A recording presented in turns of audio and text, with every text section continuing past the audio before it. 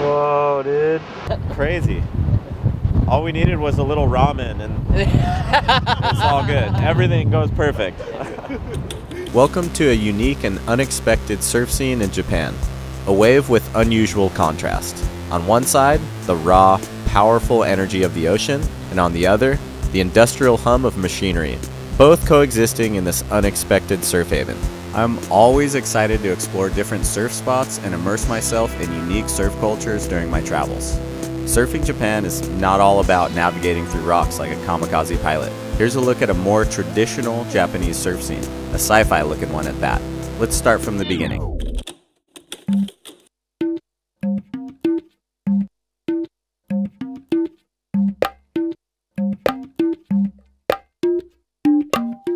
Welcome to Shinko, one of Japan's most consistent surf breaks. 30 minutes outside the main city of Sendai, home to many of Japan's surfing elites and up-and-comers alike. My name is Karen.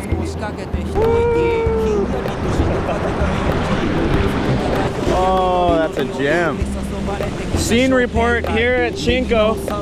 Oh, big old snap right there on a beautiful Sunday morning. Shinko's unique bathymetry is able to magnify any sort of swell that swipes the coast, which seemingly has shaped and honed skills of generations of surfers in Japan. やっぱり増えてって上手な子がね出てみたいだからすごくいいことじゃないかな。だって自分がやって進行で大体50年だよ。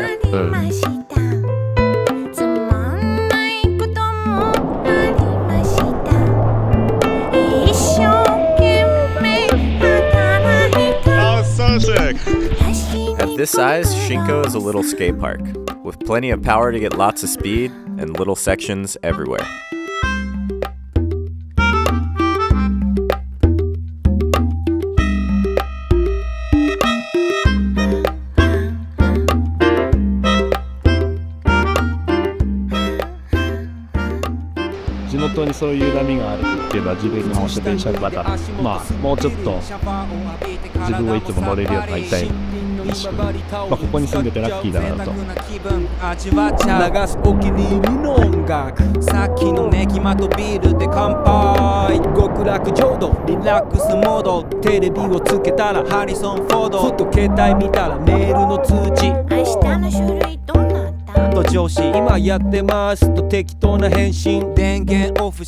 Not only was this one of the funnest lineups I've gotten to share, but the car park scene was buzzing. Yeah, so we're noticing that the session begins like when you arrive to the car park and you have your bucket, you have your board stand, you have like everything that could possibly like set your session up like as best as you could ever think of.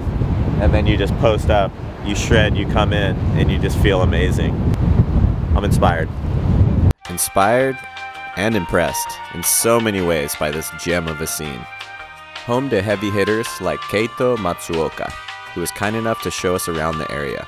You may know Keito from winning the Wave of the Winter at Pipeline in 2019. We came to hopefully get a glimpse of what trained Keito to accomplish that. But first, cow tongue. Cheers. Cheers.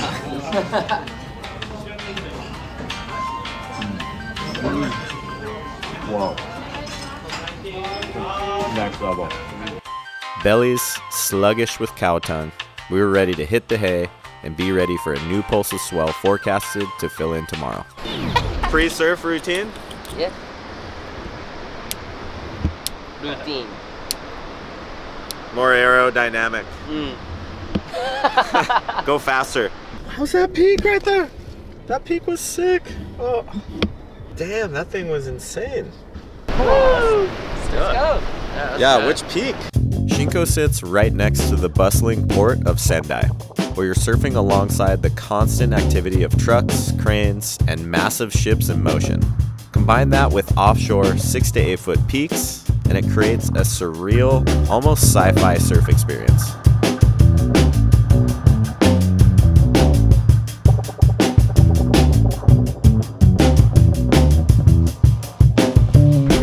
It's like so all over the place.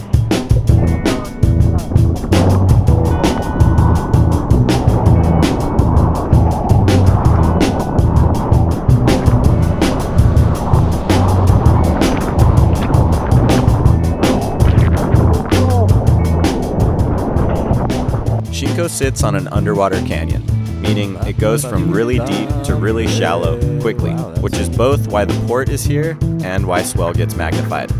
It's also why paddles back out can be extremely challenging.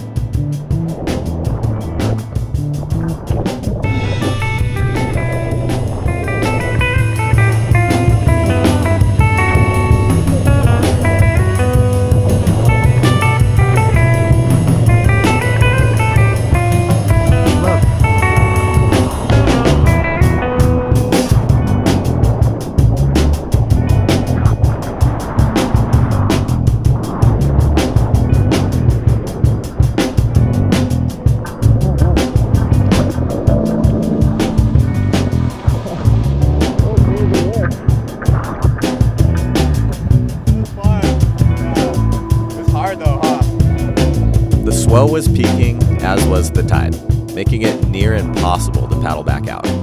So Keito called us into some soul-warming ramen and told us to save some energy for later. Because with rising tide and dropping swell, it sounded like it could be hitting a different part of the sandbar that I was really excited for. Taste test. Wait up. And after hitting the best ramen I've ever had with the crew, I realized it didn't matter what the surf was going to be like.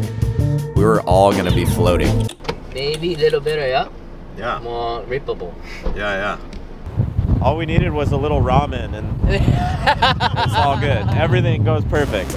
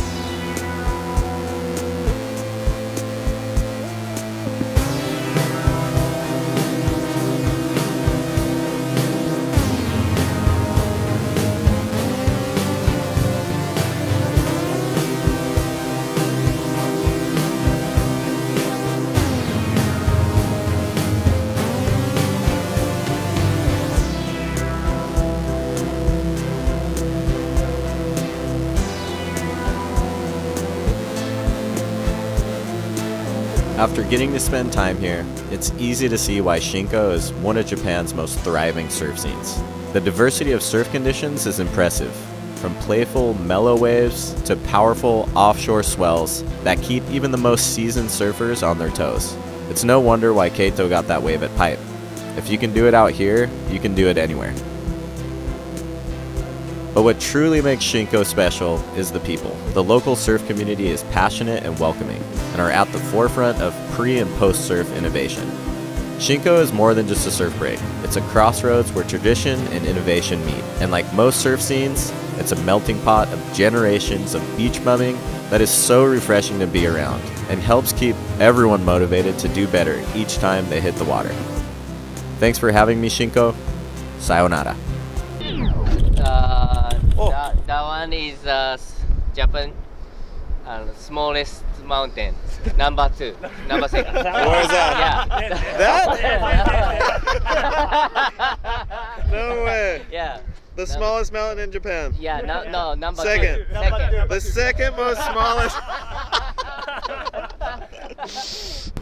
3 meters high. No way. Good job. Yeah.